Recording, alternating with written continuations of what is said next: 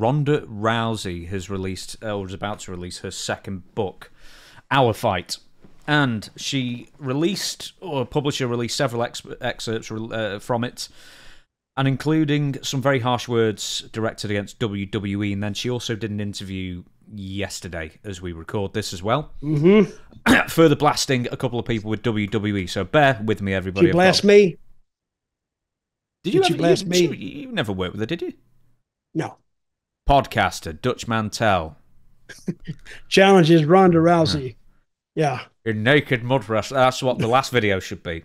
I'll just title it completely wrong, like totally clickable, and then it's like, oh, well, you know, you clicked on it, you fell for it. Right, so here's some of the quotes, and I will be doing a bit of speaking, do bear with me. It's hard sometimes to know where the evil, unethical slimeball character of Vince McMahon played out for the camera ends, and the actual questionably ethical, many times sued and multiple times accused of sexual misconduct Vince McMahon begins. That blurred line between character and reality is a recurring theme within the WWE universe. Another excerpt reads, pay-per-views are held in major cities in New York, Los Angeles and Philadelphia, as well as now twice a year in Saudi Arabia, a nation that restricts the rights of women in a way that I'm certain Vince McMahon wishes he could. Elsewhere in the book, Rousey talks about how female talent in WWE has been treated in the company, and this is really the meat of it, I guess. So WWE loves to do well-produced video segments about the legacy of women within the organisation, but the truth is women have largely been footnotes. For the longest time, they were relegated to serving male characters in a valet role, an overly sexualised supporting character that takes cheap shots when the ref isn't looking. Over time, as the level of female talent grew and the society as a whole started to shift, the organisation gradually expanded the role of female wrestlers. I'm not quite sure whether... I mean, she's sort of blaming society there rather than WWE, I guess. But anyway, WWE bills itself as a sports entertainment organisation. And just like in the mainstream entertainment industry, there was, by all accounts, a casting couch culture where men backstage in powerful positions pressured female talent for sexual favours in return for airtime. There were so many public... would you believe? Would you believe?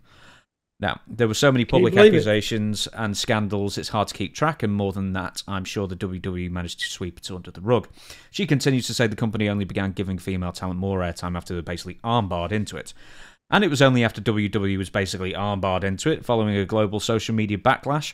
After divas were given a total of 30 seconds less time than it takes most people to read this paragraph for a nationally televised tag match, 4 women were given less time to collectively wrestle than every single man on the roster got for his intro music alone. One more quote. Presented this information as a person outside of wrestling world, you might draw the conclusion that there is a troubling foundational sexist patriarchal culture within WWE. You would be right. I have nothing but respect for the female wrestlers who paved the way for women wrestlers today, and nothing but disgust for the amount of sexist, degrading bullshit they were put through.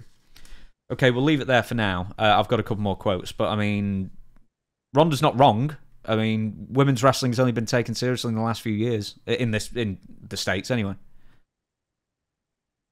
Other than me.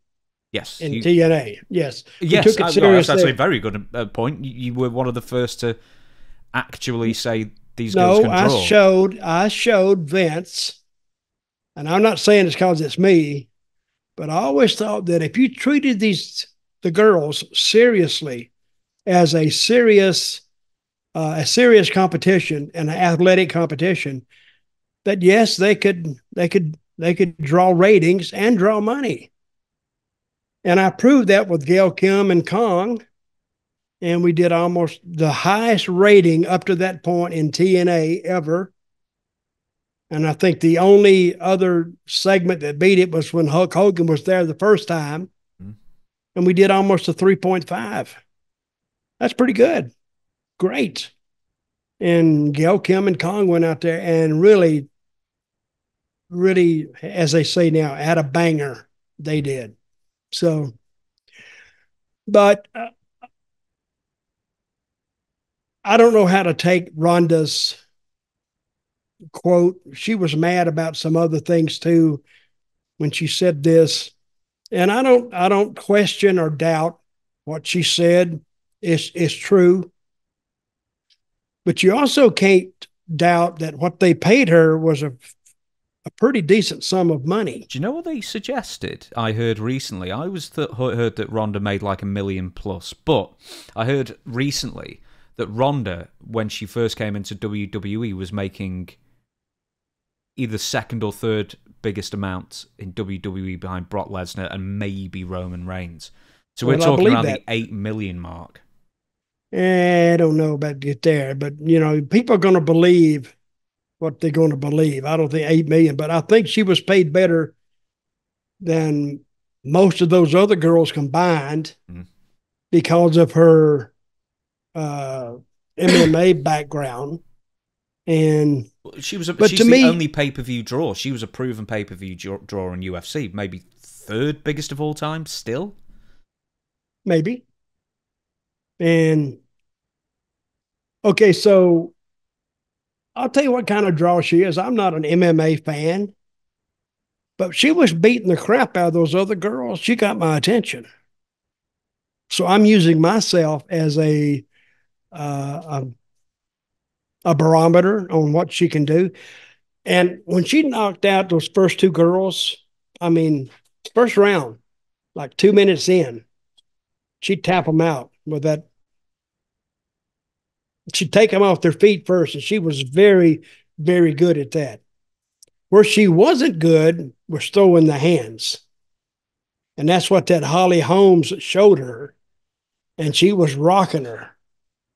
And she didn't get beat on the mat. She got beat standing up and then got stretched out on the mat. She was knocked out. High kick to the head it was. Oh, whatever she knocked her out with.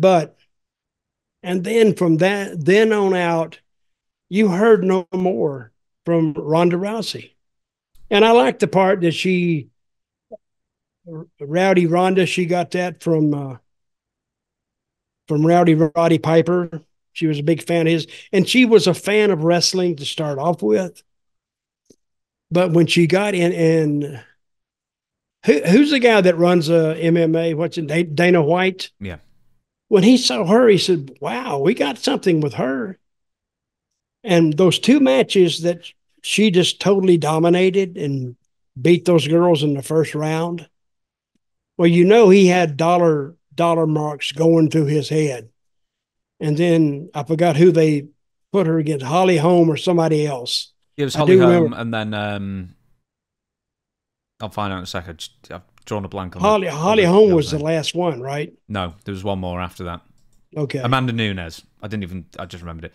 She came back for a return with Amanda Nunes, but the fact is that she had a trainer who, for whatever reason, insisted that Ronda Rousey go toe-to-toe with Amanda Nunes. And it's like, Ronda can't box. Not compared to Amanda. No. Or Holly Holm. Her strength was judo, submissions, ground game, and she left it. I mean, I can't even train a dog, so don't even ask me about how do you train an MMA fighter. But I'm saying, Ronda, this is what I would have said. I think most fans would have said her strong point is on the mat.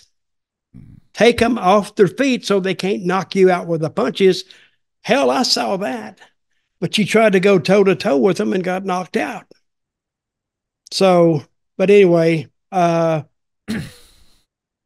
mean, just in UFC, she did get two knockouts and one TKO, and then she, lost to KO and TKO to Amanda Nunes and Holly Holmes. Before I forget, and that push was over. Yeah, it was done. Well, they got one return match with Amanda Nunes, but then by that point she was sort of exposed. I mean, it's like Conor McGregor though. She was nearly as big a star as Conor McGregor at the time. And she was. Conor keeps on losing. And yet he's weirdly like Nate Diaz, keeps on losing, but yet somehow people keep buying the pay-per-views. Yeah, he's still a draw. Still a draw. Ronda, I think, could have been the same thing, at least for a couple more bouts. But I want to get to something else that Ronda was saying in the quotes here, or the excerpts, excuse me, is that even when you were in the WWE in the mid-2010s, I gather that women wrestlers were basically told not to wrestle like the men. They were told to... they were hampered to a point in their matches because they were told to essentially not do as many spots as the men, and they had to sort of like sneak stuff in, and then gradually they'd be able to wrestle like the men like they wanted to. I don't know what they told them, but they weren't booked on their ability to wrestle professionally. They were booked on their ability of how they looked. They were like strippers. They were like eyepieces, but because Vince didn't believe in it, he just didn't. Now, since the new regime is there, And since I had already proven in like 2008, when I had Kong and Gail Kim in TNA, they knew they could draw. They just had to find the formula. And they found it, but they didn't want to use it. I guess. I don't know. Because I can hear Vince now tell them to stop that damn wrestling. It's, believe me, I think Vince, if he was doing the booking by himself, WWE would have never reached the heights that it reached. Vince was good, organization,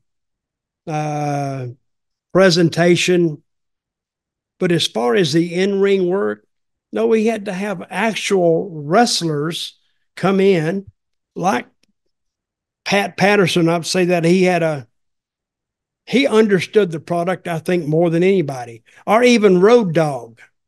Road Dogg understood it, because if you ever see a Road Dogg match, it's all gimmicked up and everything else. He's having a good time, and when a good heel knocks him down, starts beating the crap out of him, people want to see him get up. I think Road Dogg always connected with the fans, and he was a good agent to tell these guys, don't do that there. Wait a minute. Let's bring it over here if we even keep it in. And that's another job that is not highly appreciated in WWE, is the agents. That's why sometimes in AEW you don't get the best match possible, because I've heard, I'm not there, so I don't know. I hear they just overlook the agent. The agent is just the message boy, coming telling them who's going over and how long they got.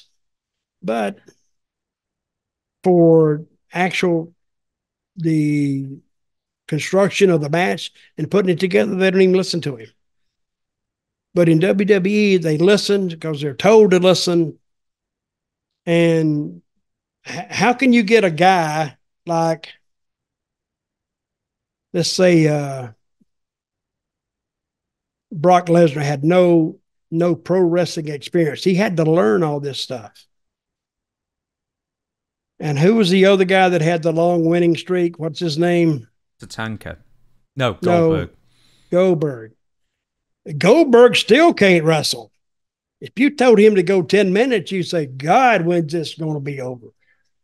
They conditioned fans to say, hey, it's going to be a 2-minute deal. He's going to hit him. Goldberg. Yeah, if it goes that long, and then it's over. That was his whole deal. But getting back to the girls, I don't think Vince wanted it, because I don't think he understood it, and he didn't think they would really draw money. No. Vince McMahon's relationship with women is something we've often discussed on this podcast recently, but we'll leave that for there. Okay, you know how Laurinaitis, how he found these girls, right? Yeah, just picked them out of a catalogue, some of them, didn't he? Yeah, he'd call them up. I'm glad you mentioned John Laurinaitis. Right, so in a subsequent interview about this, promoting the book, Ronda said the following, and followed up with comments with the book, describing WWE and how much of an absolute shit show it is at the WWE.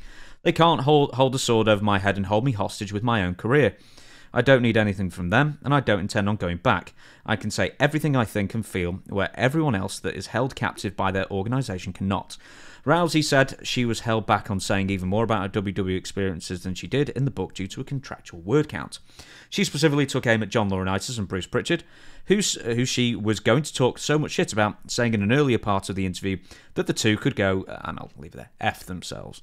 The former WWE Raw and SmackDown Women's Champion also revealed that her career ended due to concussions that she first started suffering during her judo career. She said that she had to keep them a secret for years so she could continue to compete and perform, adding that WWE has a complicated history with their talents getting concussed, so she felt she couldn't talk about it. So, John Laurinaitis, Bruce Pritchard, doesn't like WWE, and then the complicated relationship and history with concussions, especially in the last few years. What's the question? Well, okay, let's go on Laurinaitis and Bruce Pritchard. Do you think, I don't know what happened with Ronda Rousey and those two, but I mean, John Laurinaitis is one of the most derided, certainly. Bruce Pritchard, some are, some aren't. Well, I don't think they tried anything with Ronda at all, because she could have whipped both them at the same time, probably. And Ronda now she's mad at WWE, right? Yes. She's pissed at them. Very. That's why she'd come out with this book. And a lot of people will read it because she's negative about WWE. I get that. But yet at the same time, there is no, I don't guess, acknowledgement that WWE helped her through a rough time. Her UFC or MMA career was blown up. She couldn't get a match somewhere in Tupelo, Mississippi. Nobody would, they wanted to see her. But Vince did, or somebody did, and they gave her a job, a well-paying job, for her to not go out there and suffer any more concussions and be a name out there. And when they first signed her, I had my doubts. I said, I don't get it. And really, did she ever draw any big houses? She was a part of a card, yes or no? She what was her biggest thing in WWE? I think the biggest thing in WWE was she headlined the only women's card WWE have ever done on pay-per-view. Okay. And I think it did quite well. Okay. Oh, it would do good. I'm not saying it won't, but I'm saying her by herself. Well, I'll tell you what, I'll give you something else then. With Ronda Rousey, her greatest value to WWE was to Fox at the time. Because on the strength of Ronda being hired and Fox wanted Ronda on SmackDown, that's how WWE partially got such a great deal to move SmackDown to Fox in 2019 for, what was it, $2 billion or $2.1 billion or whatever it is over the course of 5 years. Little did Fox know that Ronda Rousey's one-year contract was about to come up and then she'd leave. But weirdly, Ronda Rousey's greatest value to WWE was that. That may have been a huge sticking point in those negotiations, not knowing when Ronda's contract is going to be up. Okay, so her contract was up and then she left? Yeah, pretty much like, I don't know, like a couple of months afterwards or something. Now, okay, I'm just throwing this out there. Why wouldn't WWE try to keep her? She wanted kids. She wanted kids. So she went to raise a family for a few years and then came back for a year. And then what was she making? What was she making, you think?